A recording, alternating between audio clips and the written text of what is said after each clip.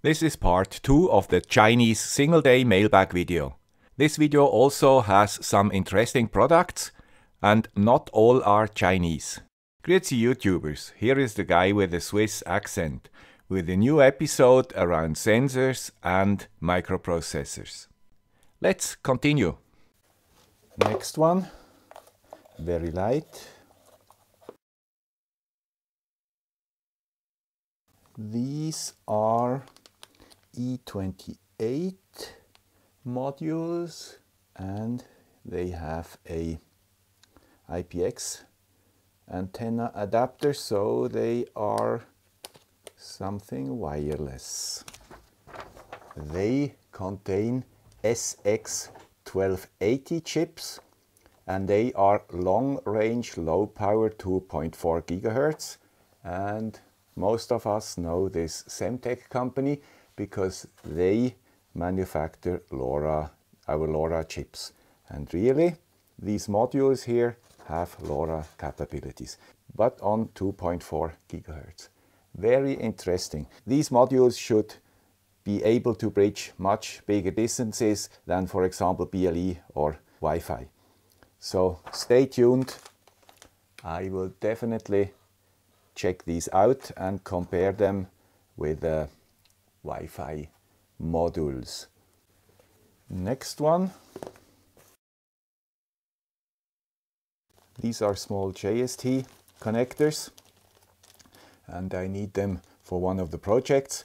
It is nearly impossible to manufacture these small connectors yourself, so I usually buy them.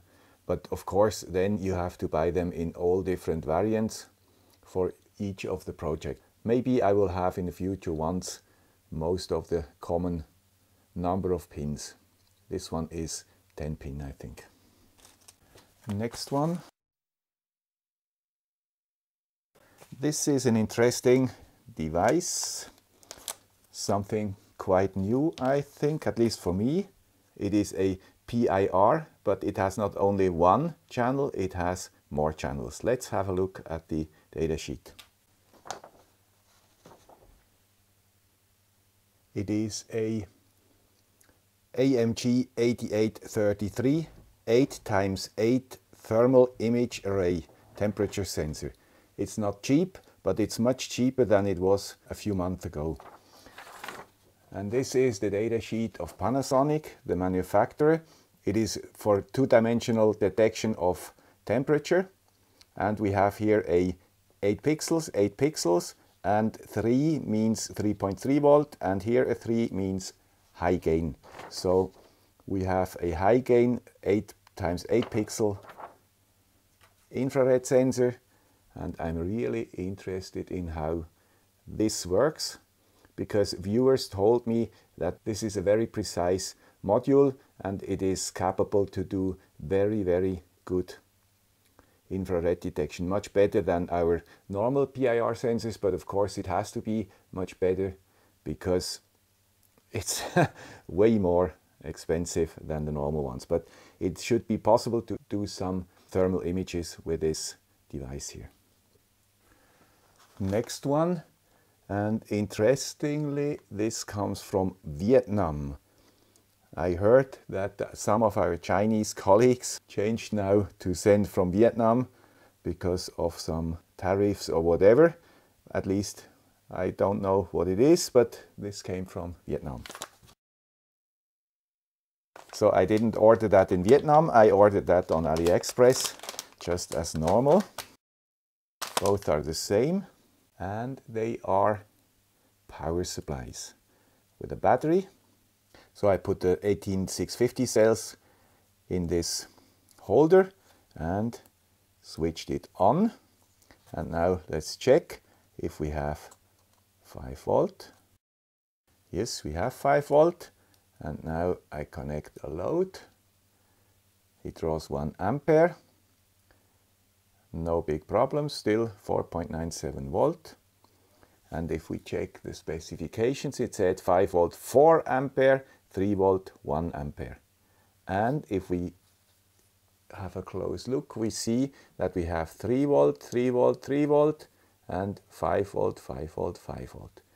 And this is why I bought these battery holders, because they have a boost converter here and also have a charging that we can charge this LiPo battery. And this is well possible that this is a quite universal device to power our modules. I'm not too much interested in the 4 ampere output on 5 volt. I'm more interested in having 3.3 volt and 5 volt, and having also the possibility to charge the battery here. So I will definitely check this one out. It looks very promising. Of course, it's from VMOS, as everything is from VMOS these days.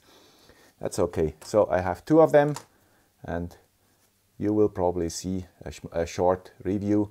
I even hope that I can connect maybe a solar panel, a small one, to this 5 volt input here. And then we would have a very, very nice power supply. And of course we have also to check the efficiency of this module. And by the way, they are really cheap, $2, free shipping. Next one, not from China, from Amazon. Like a book, and it is a book. And I liked this title, Don't Make Me Think. That seems to be really appropriate for these times. It is about creating user interfaces, and I think this is something I am interested in, and this is a bestseller from Steve Krug. It's not new, it's revisited, but the web usability and also mobile. But I think we can all learn from how to reduce complexity in our user interfaces. I had some discussions with a few viewers on my weather forecast thingy, which should project the weather in the morning and in the afternoon. And people said this is not a good user interface. These LEDs are too complicated. Maybe I learn now something. Next one. These are AM612, 5 pieces. And I bought them because one of the viewers suggested that they are very nice PIR detectors. And the interesting thing on these PIR detectors, they do not need a lot of working current, only 15 microampere typical, which is really not a lot. They work at 3.3 volt, which is fine with our ESPs. I took one out. It looks like all PIR sensors, and this is why I ordered also a few of those. And they should fit perfectly here. So I have my own PIR sensor. And here I got a new package from Armtronics. You might remember the last video. I have no clue what they sent me, so I just have to open it.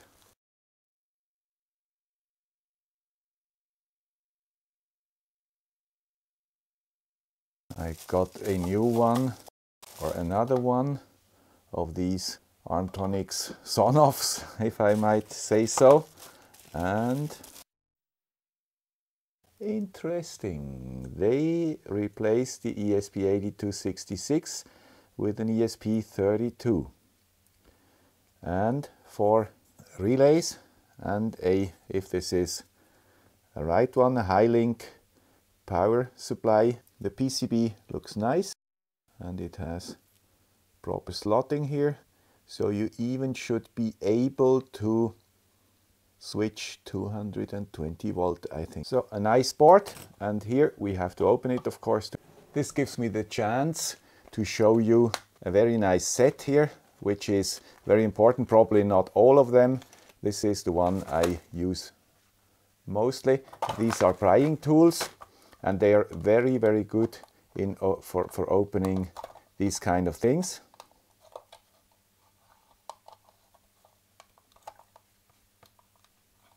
Ah, even the best thing does not work if I don't remove the screws.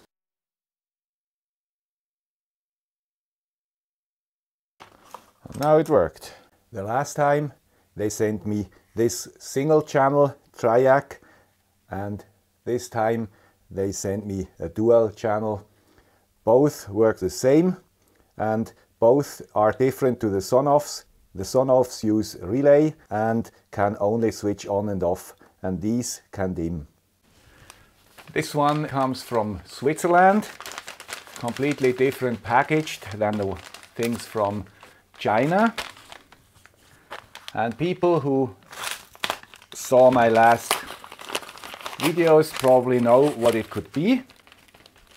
It also comes from Playzone, the Adafruit dealer here in Switzerland. And it is a Feather M4 Express. So I had a Feather M0 Express, and I always wanted to have an M4, but at this point in time it was not available. Now I saw that they sell it also in Switzerland. Now I have an M4 and an M0, and this is for my Python stuff. Next one, quite a big one. It has specifications. It is a multimeter, and this is a gift from Banggood. I did not have to pay for that one. Like that it looks normal, but it has a graphical interface. So it is a combination somehow between a multimeter and an oscilloscope. Could this MT8206 be interesting for a beginner which does not want to spend too much money for a multimeter plus an oscilloscope? Generally, accuracy of modern multimeters is good enough for a typical maker. The same applies for high voltages and CAT ratings. Beginners never ever should try to work with high AC voltages like 110 or 230 volts or above. So we do not have to test it.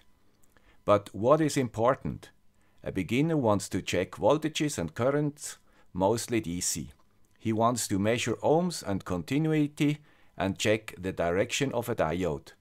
For measuring capacitors, I usually recommend to buy a cheap component tester because it has many additional features. So only nice to have. Auto ranging is a must for me because I do not want to adjust the range in the middle of measuring.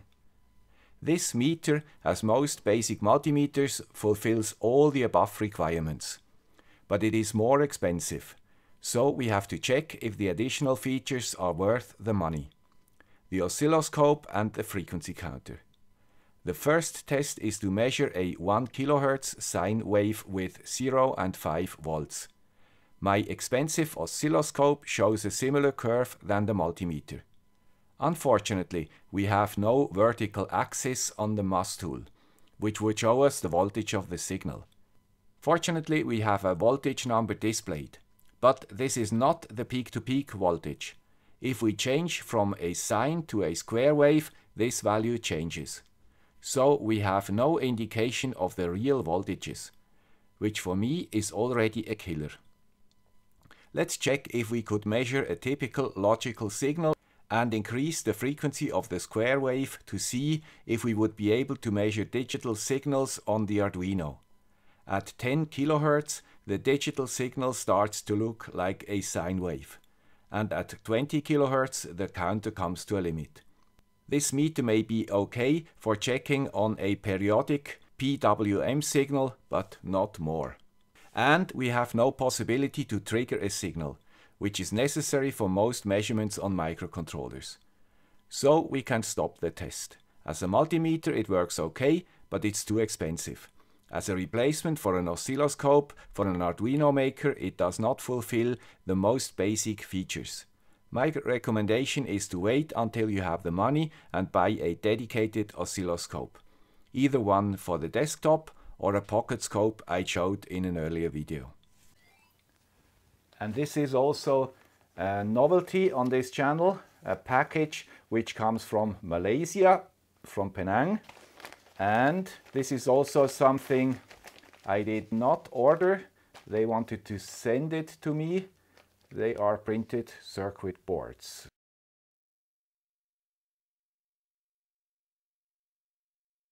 So obviously motor drivers. I think they contacted me because of the summer project, right?